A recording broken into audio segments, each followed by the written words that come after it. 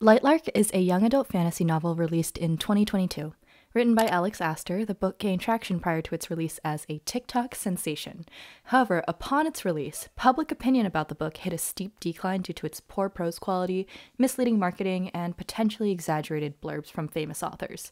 I had no interest in the book when it first came out, but now that some time has passed and used copies are now available for a lot cheaper, I figured I'd take a look and see what all the ruckus was about. And in this case, the ruckus was right. This might be the weakest young adult fantasy book I've read in a really long time.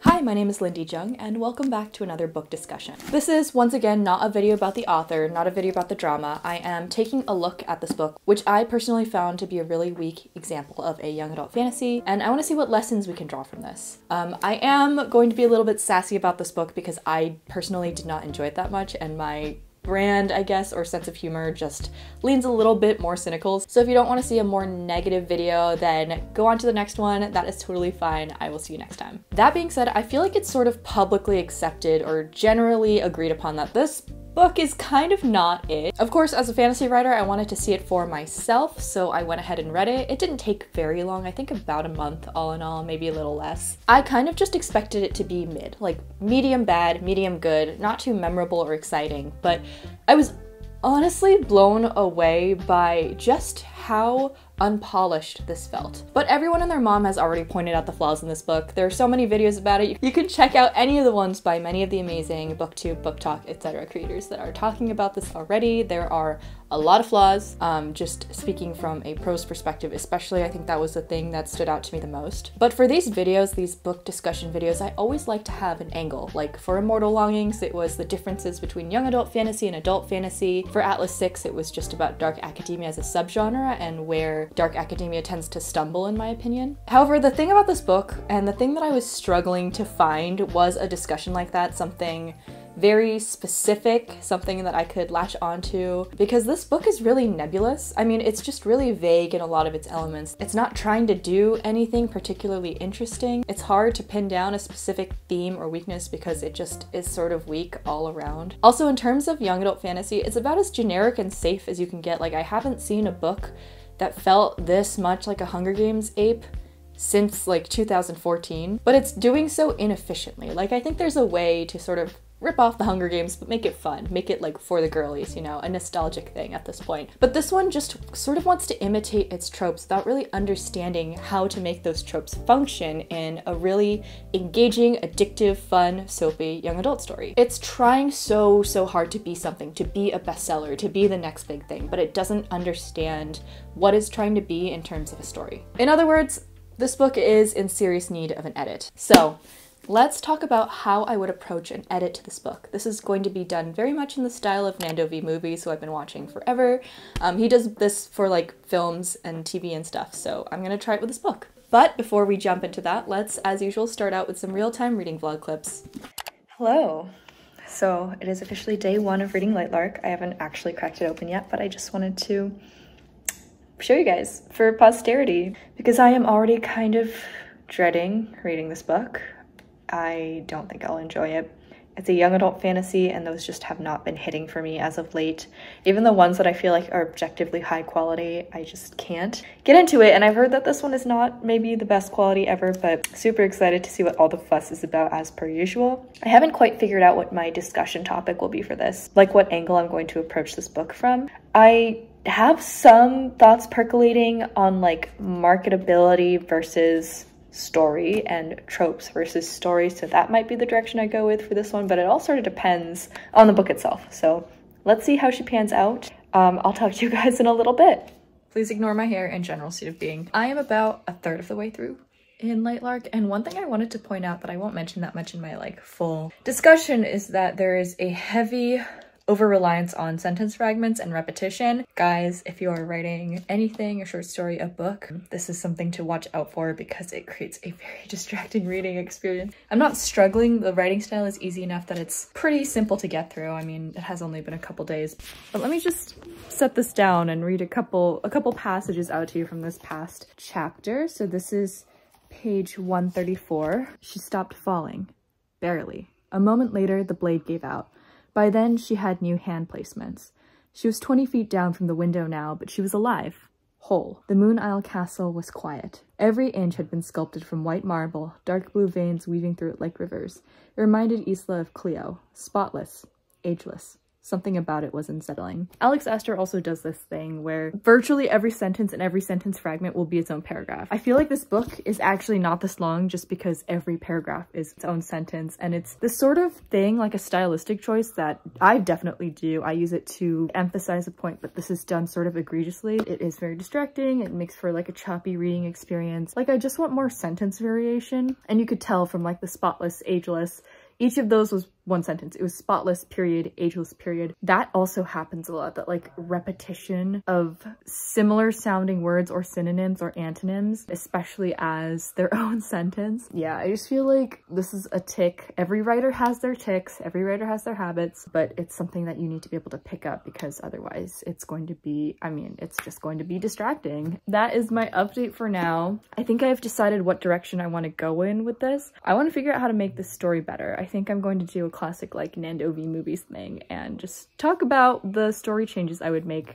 to create a more compelling narrative and to strengthen what's already there. That's gonna be how I read this moving forward. Almost like an edit letter in video form for a published book that the author will never see. Kind of like that. So that's what we're gonna do. So I'll talk to you guys later. Ciao for now. It is September 11th and I'm officially probably like 10 pages or so away from the end of LIGHTLARK. I stopped tabbing a while ago because I ran out of tabs. Still not enjoying this, but I just wanted to give you guys my last little vlog update before we go into the video because I'm trying to power through this book today before I go on my little voyage. So just wanted to give you guys an update. Basically, this whole thing with the Centennial, which is not really an event at all, is continuing. Isla and the King, Oro, have been looking for LIGHTLARK's heart, which gives it power, sort of really unsuccessfully, but they just found it, and then all is well, but one after another, within the span of a chapter, Oro and Grimm, her love interest, who is barely in this book for some reason, and then Celeste, her best friend, like all betray her individually one after another. Grimm's wasn't really a betrayal, it was more of a confession. It was a weird one though. Basically they knew each other before, which interestingly I was already thinking about how I would like sort of revise this book, or you know, hypothetically revise it, and one of my thoughts was making it so that Grimm and Isla have a pre-existing relationship because he's so not present in the story and doesn't do or contribute anything, and they are barely around each other, so it doesn't make sense that they're obsessed with each other like this. So you know what, me and Alex Astor on the same wavelength, but we are not on the same wavelength in terms of Celeste, who, as it turns out, is not Celeste. She's a completely different person. Her deal, original Flavor Celeste's deal, is that she's a starling and their curse is that they all die before the age of 25. That's like a really bad curse. Their whole population is under 25. Yeah, it's a hard deal. But this girl that she actually is, who has been pretending to be or impersonating Celeste, it's unclear. She's revealed herself to be Aurora, who is one of the like older starling ruler. She's centuries old, so like 500, so 25-year curse didn't apply to her, and she's evil and she casts the curses because Oro's brother Egan, the original like Sun King or whatever, not like Louis the 14th, but like Sun Ling King, he was set to marry her and then he decided to fall in love with another girl, so she got mad and I think she cast the curses because of that. I just feel like it's like the dumbest fucking explanation for these like this seemingly massive thing that has happened in the world, like this huge event that has changed the entire world and hurt so many people, and she did it because she's kind of like, you know, a spurned woman. It just feels like such a lazy writing choice. Also, we didn't know anything about her story. Like, I didn't even know who Aurora was. Like, that was the first time that name was mentioned. As per usual, this book is mostly just telling pretty much everything. It's going to tell you the main character's thoughts and feelings on everything that has occurred. It's going to tell you what just occurred. Like, literally a sort of sex scene happened, and then the beginning of the next chapter was the girl reflecting on that sex scene. It was just so bizarre. It just like won't let you process any information. It refuses to dramatize or show or have scenes, really. Like none of these chapters really contain scenes. Yeah, so I'm mad, but I'm gonna finish it and we're going to film the rest of this video and then I'm just gonna go and forget about it because holy shit, I would not pick up the sequel to this. What sequel would there be? It's incomprehensible. If this ends on a dumb cliffhanger, which it definitely will, I'm gonna be so angry. But this will be my last update because I can't be looking like this. All right, ciao for now. I'll talk to you guys in a little bit. Now that we're all caught up, let's go ahead and summarize the story as best as we can. So this is a world in which every 100 years, the island of Lightlark appears for 100 days for an event called the Centennial. And the 6 rulers of the 6 cursed kingdoms have to convene on Lightlark and fight to the death in order to break their curses. It's Hunger Games meets ACOTAR, and it's a sexy YA fantasy full of intrigue and betrayal, except it's not actually that. That's what the blurb says it is, that's what every piece of marketing says this book is, that's what the author herself says in many TikToks and interviews and all that stuff, but that is not what this book is actually about. So what actually happens is this. The main character, Isla Crown, is the young ruler of the Wildling Kingdom, which is one of the 6 cursed kingdoms in this world. She's basically been raised in captivity by 2 borderline abusive guardians who have been training her all her life for the Centennial, which happens once every 100 years. During the Centennial, her task is to seduce the very powerful Sunling King. There's a thing where all the nations end in Ling, and I don't really know why, but we're just gonna go with it. It's not really clear to me, and I don't know if this is just a skill issue on my part as a reader, but I was not sure why this was her task. I think it has something to do with getting close to him so they can break the curses or so that she doesn't get voted on to die, but it's not really, they're not like required to actually kill each other. Oh my god. So basically there's a prophecy and it says that one of the rulers has to die for the curses to be broken, but the prophecy is, like all prophecies, very vague. They don't really know what they're doing, but someone has to die and no one has in the past 500 years of Centennial, so I don't know what they're fucking doing. But she doesn't want to die, so she has to get close to the Sunling King by seducing him because wildlings are supposed to be expert seductresses. But Isla's really sheltered and she's not so good at talking to people, so I'm unsure as to why this is her plan. All wildlings, by the way, have a connection to nature, and their curse is that they have to eat human hearts to survive, but they have a second curse, which is that anyone who falls in love with them dies. But Isla is not cursed. She has to keep the fact that she has no powers a secret. So the story starts, she teleports to the Centennial. First thing there, first person she meets is a man named Grim. His god-given name is Grim. Grim is dark and tall and pale and handsome and brooding and kind of rude to her. There's an instant attraction between them. He is the king of the Nightlings.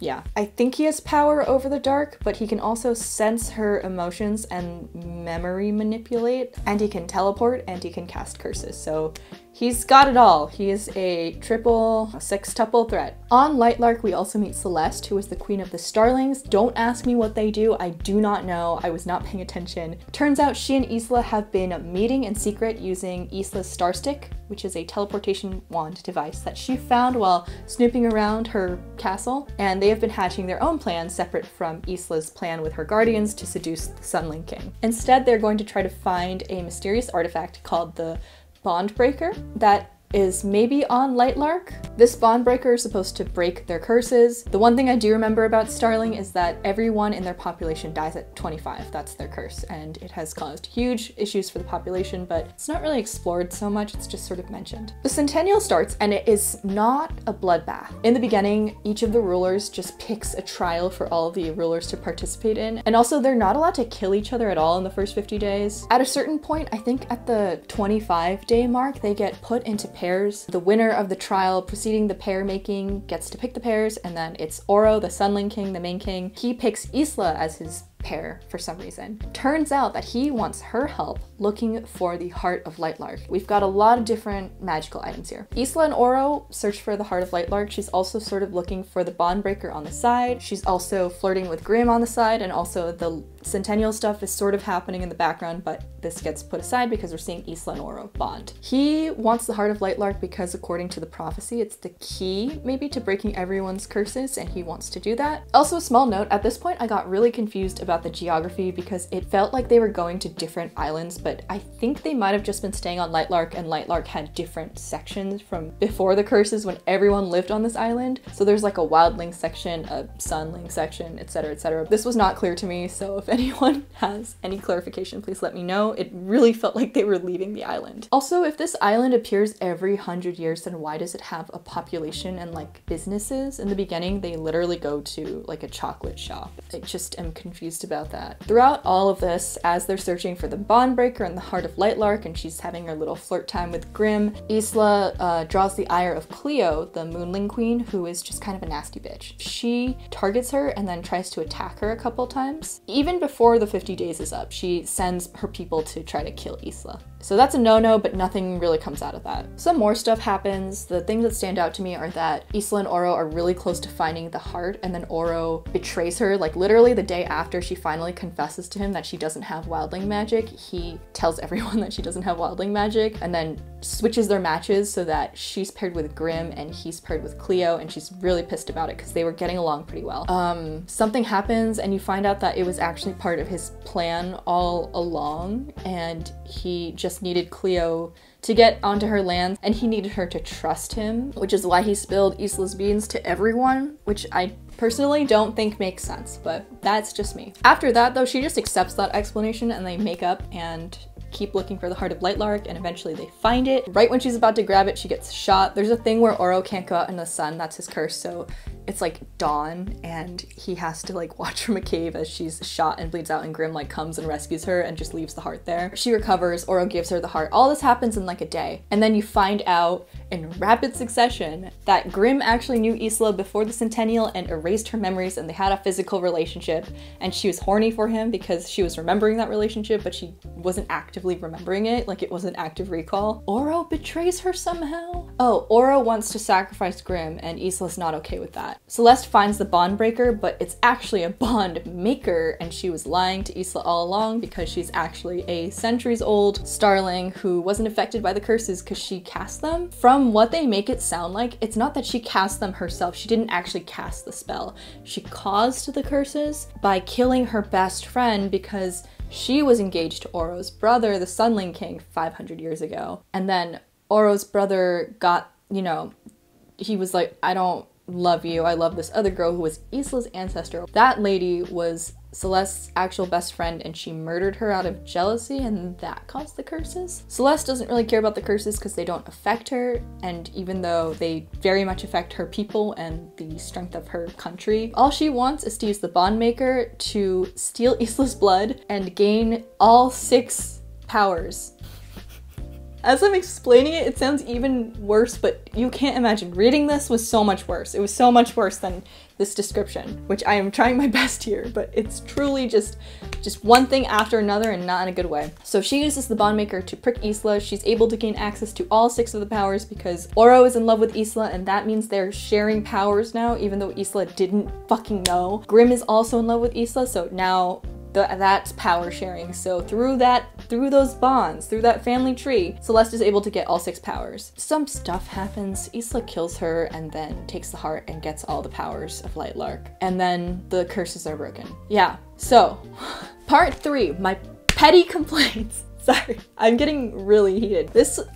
What the fuck? This made so much money. My main thing, as I mentioned before, was the quality of the prose was just not good. At parts it read like a middle grade and not a very good one. And that does make sense because the author, this is not her debut, girlies. She acts like it is, but she wrote a middle grade series before this. So the author's coming in from middle grade. Okay, I can give that a little leeway. Main things for me were really repetitive language. Certain words and sentence structures are repeated over and over again, often in the same paragraph. Another thing is, I opened this book at my friend's house and was like reading out lines to them, and my friend looked over and was like, all of the paragraphs are like this. And I was like, yes, because almost every sentence is a fragment and almost every paragraph is its own sentence. And oftentimes you will see a fragment be its own paragraph. This is a writing technique, like you can break this grammar rule and write a sentence that's just a fragment or have a paragraph be just a sentence, but like anything, a little goes a long way. Like this should really be used as an emphasis point to really emphasize a certain line or thought or feeling. I also think there's a really poor balance of showing and telling throughout this book. Toward the end, especially, a lot of stuff gets told to you after it happens. One instance that really stuck out to me was that there is an intimate moment between Isla and Grimm, and I could not figure out if they actually had like sex or not. Turns out he was just using his hands. Sorry, I feel weird talking about sex on camera. They didn't even actually take their clothes off, but I was so confused in the moment, and it was clarified for me. The beginning of the next chapter was her reflecting on that experience. Not in like a, oh, this is how it made me feel, but this is what we did, and our clothes did not come off, and we didn't go all the way. It was just a constant thing where scenes, even if they happened, weren't allowed to breathe without more telling. I think this story is a little bit insecure about its world building not being very solid, so it tries to tell you a lot of stuff. It just is telling you stuff constantly and telling you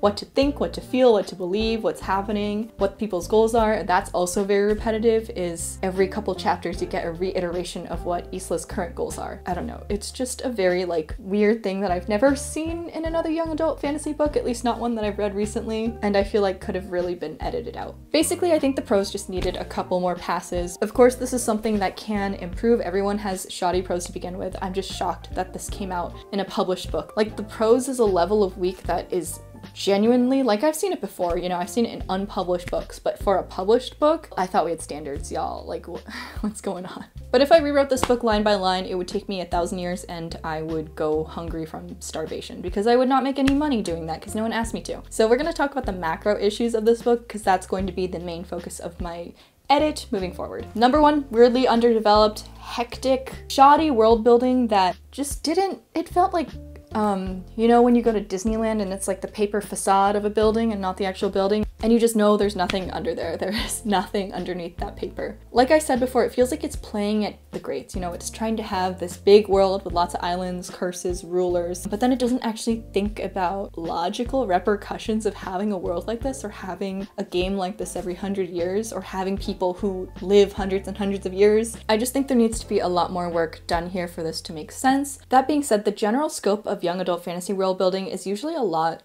smaller than that of adult fantasy world building, so take with that what you will. Maybe some readers who aren't looking for a really dense fantasy book with lots of like political world building and cultural detail, etc., will be fine with that, and it's just something that I noticed because I hyperfixate on world building. But that's definitely something I'm going to address personally. Every time I thought about it even a little bit, I just was like, I'm finding so many holes in this and it's really distracting and I'm super confused. It also had like convenience world building, so lots of magical items, etc. were introduced kind of out of nowhere. I don't think you need a magic system necessarily in a book like this, but Grimm had a new power every 5 fucking seconds. There were magical creatures introduced like after the midway point, and I didn't even know there were non-human creatures like anywhere on this freaking island. It was more than MacGuffins, it was just like, oh, it's magic, so why not? And at that point you're left wondering as a reader, like, why can't magic just solve everyone's problems then if it can do all this? And that's just another thing that kind of stood out to me. Another complaint I had was that the plot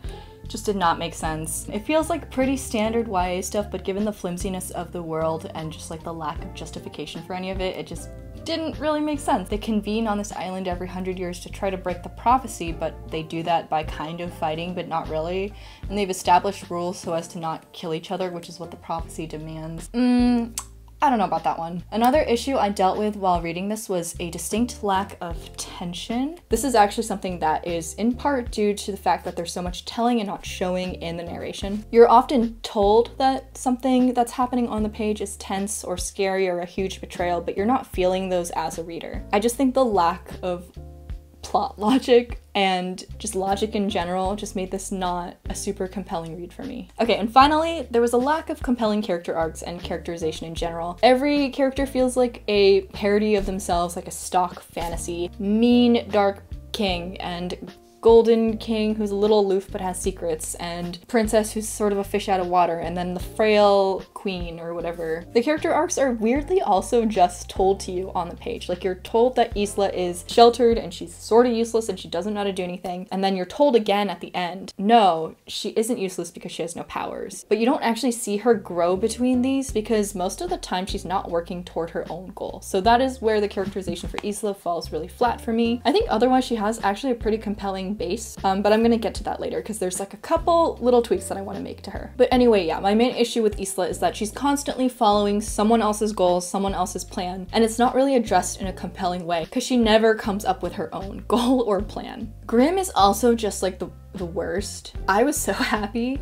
when, I guess spoiler, he turned out to not be the love interest at the end, and I was cringing at their sex scene because he feels and is so much older than her. He and Oro, the Sun King, are just both centuries old, and it's so fucked up because he just feels like an old man. Like, he is old. I don't know how else to put it. Also, he's not present in the story. I don't know who they were trying to fool with this. He's not there. He doesn't participate in the story until the very end. He just kind of like hangs around and smirks and gives Isla like magic items and hints and stuff. Like, if Yoda sucked, and Oro, the other love interest in this little triangle, is also just okay. I liked him a lot more than Grimm, I will say that. Obviously, Isla and Oro had a lot more time together, so you actually get to see how they interact. It's a lot of like, yeah, tropey, stereotypical, oh, she got injured and he like risked his life to save her, was really concerned or whatever, like that kind of stuff. Like, they don't have actual human interactions ever, and they never connect on a human level, but it's better than nothing. And I was so starved at this point that I was like, you know what?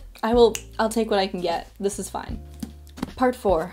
What are LIGHTLARK's goals? First thing you want to do when you approach any edit, as a critique partner, as a beta reader, as an editor, you want to figure out what the author's goals are. Once you identify and recognize the story's goals, you can polish the story itself toward those goals. That is the direction you want to take your edit in. That way you're not focusing so much on what your sensibilities are, your preferences are, and your biases are. As we established, this was pitched specifically as ACOTAR meets the Hunger Games, and it's not really either of those things. ACOTAR is a much more adult / new adult leaning secondary world fantasy romance, heavy on the romance. That is the main point of those books. They also feature a fair amount of political intrigue. I haven't read those books in a while, granted, and I only really read the first 2, but they did have a good sense of the world's politics, like how it's structured, how it works.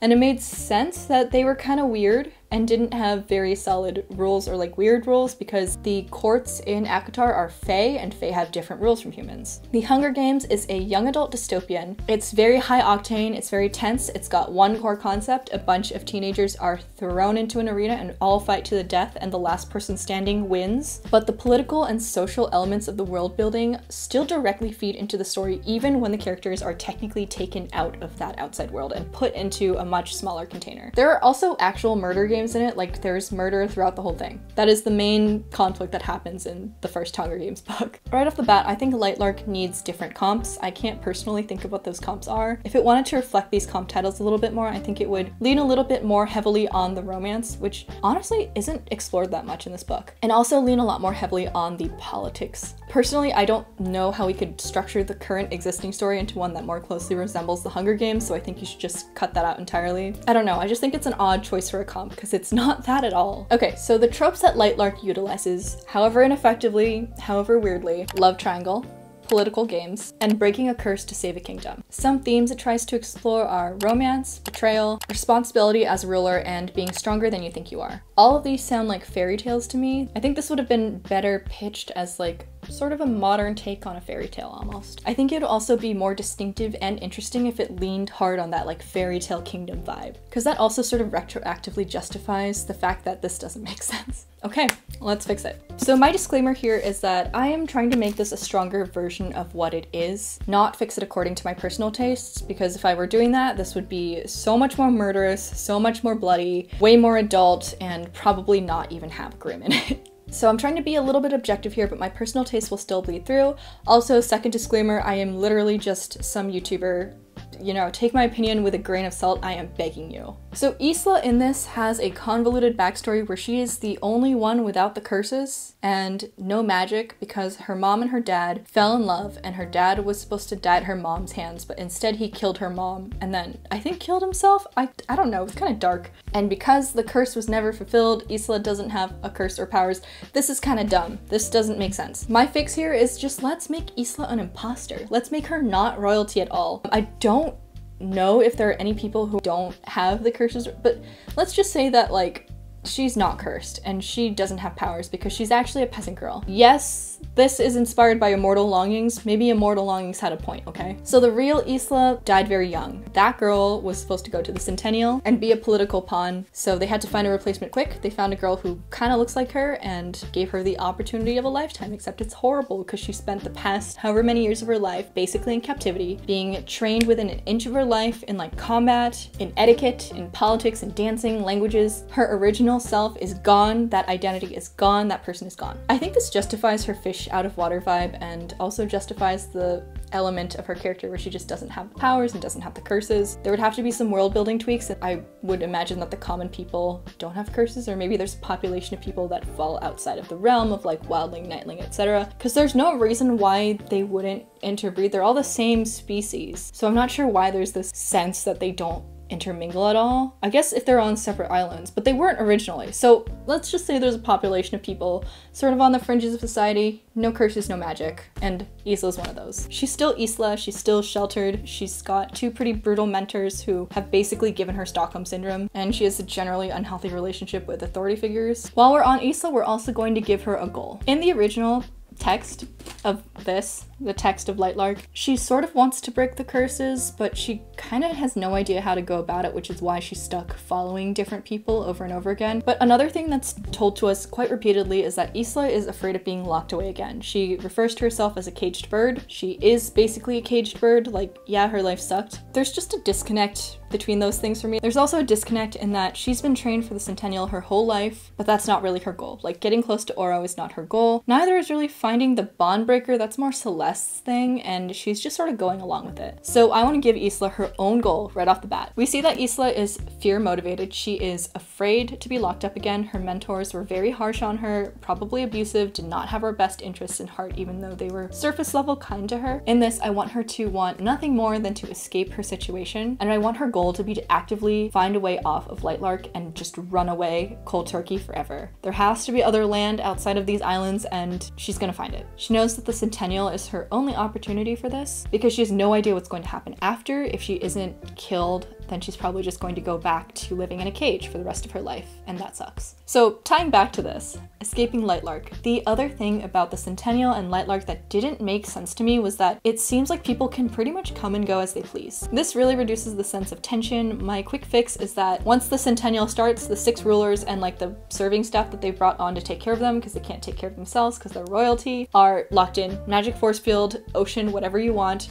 They cannot leave. The book tries to do a lot of forced proximity anyway, so I think this will really help. And I think the island should just feel smaller. Like there's one castle on it and then a bunch of ruins from the previous civilization, and that is pretty much it. My second world building fix, and this is a much bigger one, is that I think there needs to be an outside force compelling this whole Centennial thing to happen. It's just so specific. Like it appears once every 100 years for 100 days. Yeah, that's catchy, but why would magic on its own work like that? Why is the curse that specific? And why is it so sadistic? My super lazy fix is to just introduce a deity into the equation. Something cold and uncaring and weird that brings this island out of the storm every 100 years and is like, okay, all 6 of you motherfuckers go onto that island and do what I tell you. Maybe this deity is the being that cast the curses originally because one of the rulers pissed it off somehow, but nobody knows how that happened, so they're just sort of stuck playing the game and trying to, like, I don't know, decipher this being's weird prophecies and hints and do trials for it. There are, of course, alternatives to, oh, a god did it, and those would probably be a lot less lazy and more creative, but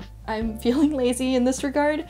I don't want to exert more brain power than I need to. There would also be a ripple effect through the world building to introduce a god into the equation, but honestly, as it stands now, the world building is pretty sparse, so I think we're gonna be fine. Also, I don't think the god should necessarily be like a character. You should feel its presence in that it's forcing these people to do this thing and they're all really scared of it because it's the one thing that's stronger than all these rulers with magic. But I don't think it should physically appear that often. Like, it should be more of a sensation. Now for my alterations of the plot. I'm mostly just trying to give it more direction and streamline it a little bit so that there's more of a sense of forward momentum and it's not feeling so much like just a bunch of clusters of scenes stuck together with like Elmer's glue. This is a very loose and not super structured overview of the things I would change personally. Every 100 years, the island of Lightlark rises from the sea for 100 days. For those 100 days, the 6 rulers of the 6 cursed kingdoms are sequestered on the island, they are unable to leave, and they must complete a series of trials before ultimately picking one amongst them as a sacrifice to the cruel ocean god that put them there. If the god likes their sacrifice, he'll break their curses. If not, nothing happens, and they have to come back in the next century. Every centennial so far, they have chosen wrong. It's basically Survivor, so picture Jeff Probst as like a 500-foot tall ocean god with like barnacles and like a scraggly beard, and we're pretty much on the same wavelength. Isla Crown is the wildling queen, and she has a secret. She does not have powers, and she's also not cursed because she is not royalty at all. She's just some peasant girl. She was trained from childhood in every field imaginable to prepare her for this centennial, and this centennial only. She's basically cannon fodder. She knows that if she shows any sign of weakness or reveals her secret, the other 5 rulers will instantly vote her as the sacrifice because they will see her as expendable because she's not actually royalty. So her plan is to stay alive just long enough to find a way to sneak off of Lightlark and run away. In league with her is Grim, her only friend, the Nightling King, who came to her chambers like a year ago or maybe even longer. He's been covertly visiting her every now and again, and they've been working on a plan to secure her freedom in exchange for Isla's help finding the magical heart of Lightlark, which is going to be the main MacGuffin in this book. Grim claims that he'll use the heart to break everyone's curses and restore everything to normal, and Isla has literally no reason not to believe him. One motif that I want to point out is that he brings her little trinkets, especially sheet music and chocolates from the outside world. He is the only one who has this like teleportation space bending ability, and she has never been outside. He's slick talking, he's a little sleazy in that like kind of hot way, but he drops his front with Isla, which she likes, and that makes her trust him more. They're definitely attracted to each other. They haven't had a physical relationship, but they're gonna have to pretend to not know each other so as not to arouse the suspicions of the others. Their plan is for Isla to get close to the Sunling King Oro through whatever means necessary. They know that Isla doesn't have the same seductress powers that most wildlings have, but they figure that her reputation would precede her, and she's pretty good at lying. Oro is known to be the most powerful amongst them because of his scary fire powers. He's also supposed to know where the heart is hidden because his people, the Sunlings, were stewards of it for centuries back when everyone still lived on Lightlark, so he should know where it is. The centennial starts, and Isla tries to get close to Oro like the plan, but he's pretty much untouchable. He has like 24/7 Secret Service security. He's aloof even when they do actually speak, and doesn't talk much, and just kind of is like not responsive to her flirting at all, and she feels kind of like a total failure. Another thing to note here, Oro is roughly the same age as her, maybe like a year or 2 older. Grim is like 25 or something like that, and then the other 2, Cleo and Azul, are in their 30s and 40s respectively. I don't really see a justification in the story for some people being centuries old, especially Isla's 2 love interests. Personally, that's an ick for me. I just don't like it. So this is my personal taste bleeding through. Also because they're not really written as centuries old anyway. This is just changing one line. During the Centennial's opening days, Isla unexpectedly befriends Celeste, who she's met for the first time and is almost exactly the same age as her. She's really frail and sweet and curious and hasn't been out much, just like Isla. Celeste's curse is that she will die at 25, just like every other starling, and she's got a pretty upbeat outlook about it. She's like, oh well, it is what it is, I just wish I could have done more for my people. And Isla feels so bad that she actually tells her about her and Grim's plan to find the heart of Lightlark and break everyone's curses. And Celeste's immediate reaction is like, oh, you should not trust that man. Also in this, I think that was kind of the case here, but the heart of Lightlark is 1 use only. It's like a magical energy source, so whoever absorbs it, and it's gone. There's also like a lot of nebulousness surrounding the heart's specific abilities. It's just known to be a really powerful magical source that keeps Lightlark together, and it's not really known what would happen if someone actually took that power onto themselves. At the 1/4 mark, there is a ball that happens in this book. I think it's roughly around that. It's like 25 days in. Isla and Oro both get socially overwhelmed and duck into the same little room and have that like Little Women moment, and then Grim interrupts. Isla's starting to think in the back of her mind, if the heart could break the curses, she feels like Oro would have done it by now, because who wouldn't want the curses to be broken? But she also believes Grim when he says that he's the only one to have thought that this was possible, and he's going to be the one who figures out how to use all of that magical energy to do this. Anyway, in the aftermath of Oro and Isla's little like awkward, shy flirtation, Grim is weirdly upset, even though it was his idea for her to seduce Oro, and this is the first negative beat between them. The day after their fight, he comes back, he brings her chocolates, they dance a little because he's like, oh, I didn't get to dance with you, and they flirt a little, and they almost kiss, but something calls him away, like, you know, typical YA romance scene. And it only occurs to Isla later that there is no chocolate on the island. Also somewhere in here, I told you guys this was unstructured. Isla is actively befriending the wildlings who were brought on her little entourage to like serve as her waitstaff. In this book, there's a character named Isla who is her maid, and she's a starling, but there's really no reason for her to be a starling other than she will die at 25 and that's sad. She has an old injury or something, I think, or she's a little bit sick. So Isla helps her, gets her medicine and care, etc. I think that relationship is nice and it can be retained. I think more could be done with it, but that could also happen in a later book. And my only change is that Ella would be a wildling, so they are able to connect on that level. Anyway, Isla has figured out that Grimm has a way off the island that he's not telling her about, so she goes to Celeste and is like, hey, you were right, he's kind of suspicious. What do we do? Celeste is like, yes, he is suspicious. I think you should keep looking for the heart of LIGHTLARK, but I think that you should be the one to absorb it and not him. Isla is like, no, that wouldn't work. I can't do that. And Celeste is like, what, why? And she has to confess for like possibly the first time to someone other than Grimm that she actually does not have any magic, so she is convinced that it wouldn't work if it were her. She says that Celeste should help her and Celeste should absorb the power instead, and Celeste is really hesitant about this because she's kind of on the frail side as well, but eventually agrees because Isla doesn't have magic. So Isla and Celeste start doing research, going to libraries, doing like the research data legwork to try to figure out where the heart is, and also start snooping around Oro's things. The next time that Isla and Grimm interact and have one of their little private moments in her chambers, she tells him to stop micromanaging her and to basically leave her alone, and she will continue to get close to Oro and figure out where the heart is for him, but until then they have to keep up the ruse and he has to stay away. I think this will help justify his lack of a presence in the story moving forward. Also, I don't like him. Go away, Grimm, I'm writing you out for now. So at the halfway point, or maybe before, I got really confused with all the days and stuff too, but at a certain point in the story, Oro wins a trial and then gets to pick the pairs, the matches, which again, there's not really a good justification for why people get paired up. So I'm going to give them another little trial, a little task that requires pairs. I don't know what it is. It would just be a trial that they're working toward. And Oro picks the matches and he chooses Isla just like in the book. Isla's really surprised, but Oro says that he knows exactly what she's up to and that she's been snooping around his stuff, but he's not actually that pissed about it because he wants to find the heart too. And that is why he is on LIGHTLARK. But he doesn't want to claim it. He wants to fix it up because he thinks something's wrong with it, and that's why the various islands are like sort of in a state of decay, like magic is going haywire, because the heart of LIGHTLARK doesn't only source LIGHTLARK, it sources everything, it sounds like. I don't really know what the rules are.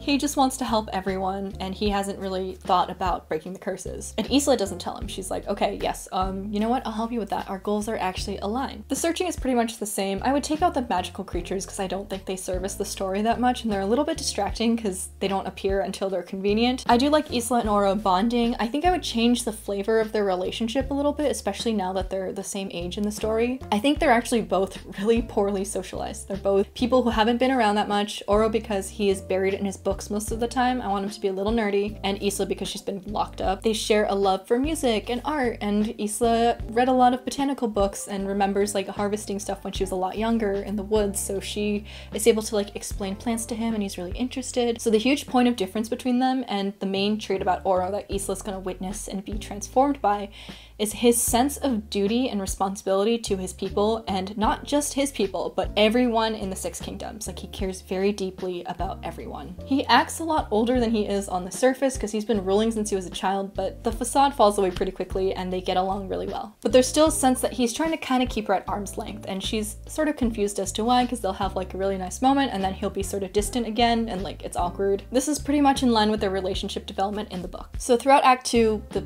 same sort of beats I think can be hit as they're searching and developing the relationship. Grimm is staying away and Celeste is sort of like supporting from the sidelines but also getting ready to claim the heart when need be. I think she should also come along with them. Either Isla and Celeste search together or Isla, Celeste, and Oro all search together. Celeste brings some of her research findings to Isla and Oro and it's like nice and helpful and they're helping each other. I think there should be some cool like Indiana Jones ruin exploration. I think that could carry a couple scenes or chapters and it'd be really fun. And the trials are also continuing throughout this in the background, and there's increased danger and risk factor, and Isla has to keep hiding her powers, and Celeste is the main one helping her with this because Oro still doesn't know. They stumble upon some clues about where the heart is, but each is more frustrating than the last. There's a character called Juniper who's like a bartender with a lot of information in this book. I think they should just get it from like textbooks. I don't know why there's a bar here. One of the clues that they find is that the heart is located in a place on LIGHTLARK where the light meets the dark. I thought that was pretty cool and I liked how that played out in the book, so I'm pretty much keeping that intact. that? The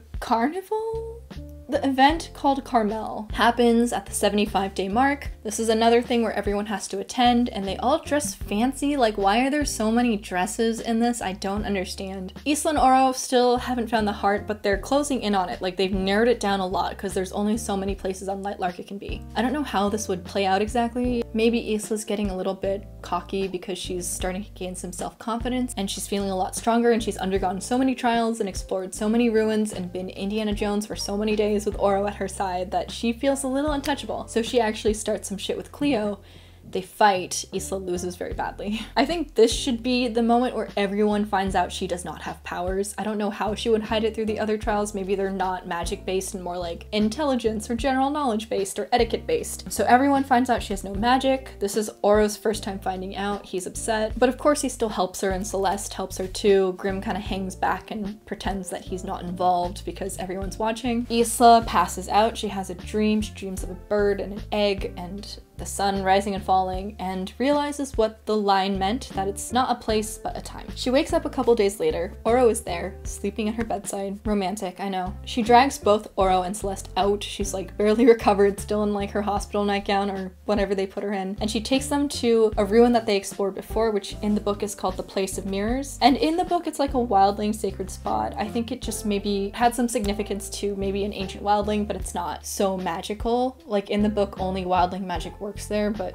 whatever. So it's just a bunch of like mirrors in a circle, sort of making a building, sort of making a little like greenhouse. I want the egg to be found here. I like that it's an egg for the symbolism and the imagery. I think that's cool. However, I think it being in some random tree in the mountains was like kind of a cop-out. They wait for sunrise. Sunrise comes and the light sort of like beams off the mirrors in a very specific pattern and shows them where the egg is located. So now they have the heart and everything's good. Before they can do anything with it, Grim appears. Celeste has betrayed them because she did not believe in herself. Sorry, Celeste. Isla's heartbroken. There's like a scuffle over the heart. Grim makes his intentions clear. He wants to absorb it just for the power and he wants to restore Nightling to its former glory and he doesn't care about the rest of them.